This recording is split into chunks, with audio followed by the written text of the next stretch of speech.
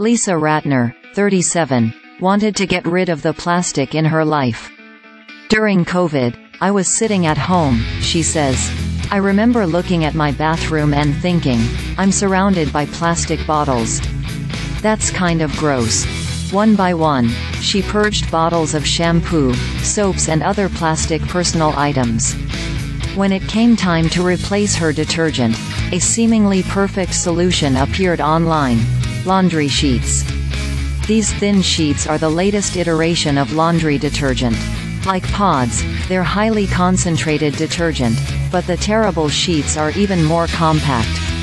A small cardboard box contains enough for 30 to 60 loads priced around $20, comparable to other forms of detergent, says Consumer Reports. Manufacturers are marketing the sheets' multiple environmental bona fides, including avoiding waste through drips and spills and overdosing, as well as efficient storage and transport with plastic-free packaging. They work great, said Ratner about Earth Breeze detergent sheets, which eliminated the chore of transporting and tossing bulky plastic bottles in her San Francisco apartment.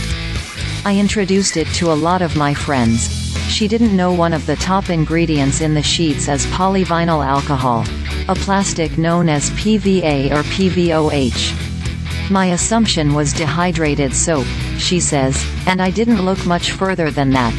That's understandable. The ingredient list of virtually every brand of laundry sheets on the market, including Earth Breeze, includes PVA, and manufacturers are in no rush to spell it out for you. Some even market their product as plastic-free, despite containing the oil-derived plastic. Scientists, as well as regulatory agencies such as the Environmental Protection Agency, EPA, have long considered PVA, which dissolves in water and biodegrades under the right conditions, as safe for humans and the environment. Most studies, however, have been conducted in labs. Now a small number of scientists are questioning how PVA behaves in the real world. Several peer-reviewed studies have detected PVA in drinking water and human breast milk, and one estimated far more plastic may be flowing into the environment than breaking down in waste treatment plants. But no national testing program tracks the fate of tons of PVA from cleaning products each year.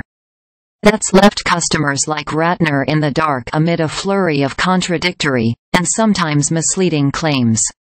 Every day, millions of households use PVA to help clean their laundry and dishes, says the American Cleaning Institute, a trade association for the cleaning product industry.